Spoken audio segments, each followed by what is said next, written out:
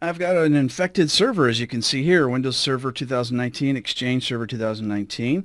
I've run the scanner and we can see that it's been infected. So what I'm going to do now is I'm going to run a special scanner from Microsoft that allows us to remediate the issue and fix the Hafnium problem without having to patch the server. And we're going to use something called the Microsoft Scanner to do it.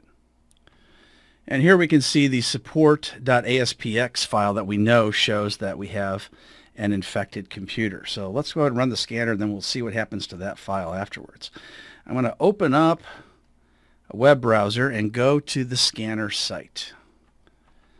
I'll put the link to this site in the comments, but I'm going to download the 64-bit scanner, download the Microsoft Safety Scanner is what it says, save the file, and then we'll run it. Now this doesn't install an application.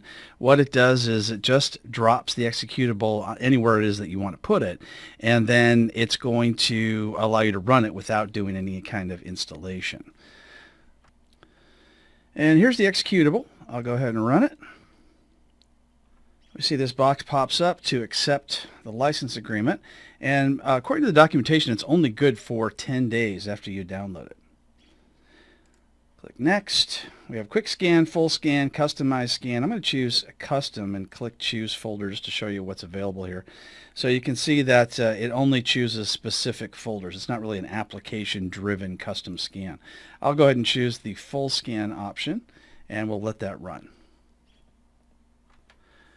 I ran the full scan twice and it crashed the server twice. I then ran a quick scan and it didn't find anything. So this time I did a custom scan and I said to just scan the inet pub folder, which is where the infected file was, or the file that had that support.aspx that was dropped in by the hacker.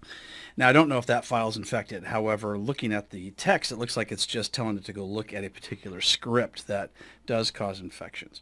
So if we take a look at view details of the scan, we can see it did find this exploit. It's the B!DHA exploit. And while we're waiting for that to come up, here we can see that it was removed. And going back to that ASP.NET client folder, that support.aspx file is now gone. So it did find it, it did clean it. So that is excellent. It is a bit concerning that the scanner did crash the server a couple of times when running a full scan.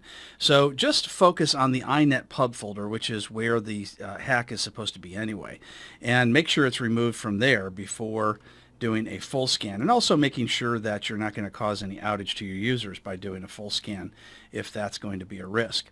So it says here that this particular threat is not only a virus, but it also installs other viruses.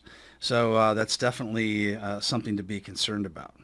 It has to do with the Hafnium Exchange exploit. So basically what happened was that the vulnerability allowed the Hafnium hackers to go in and drop in that support.aspx file, and that ASPX file actually called that B!DHA exploit, and what that exploit does is it creates and distributes new viruses. So this did successfully remove it, which is excellent. Just be sure to do a custom scan running on the inet pub folder, and before it runs the scan on that particular folder, it also scans the Windows folder and all the subfolders beneath that. So if the question is, does the Microsoft Scanner get rid of the exploit from Hafnium? And the answer is yes.